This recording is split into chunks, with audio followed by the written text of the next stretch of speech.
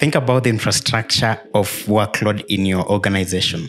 Does your customer experience slow downtime due to high traffic, preventing access to the resources?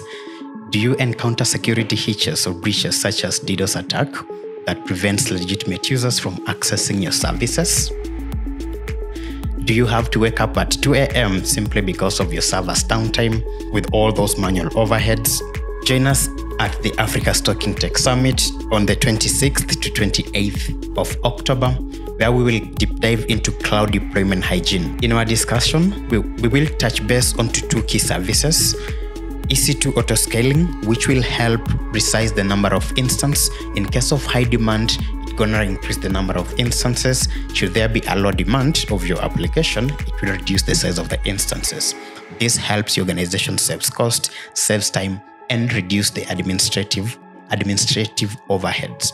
Additionally, we will look into key other best practices such as continuous integration and continuous deployment of your workload by leveraging key AWS services such as AWS Code Commit, AWS Code Build, and AWS Code Deploy, which will help you create a complete pipeline of your application while deploying it into the cloud. My name is Collins Juma. I'm a software engineer primarily on the web and cloud developer.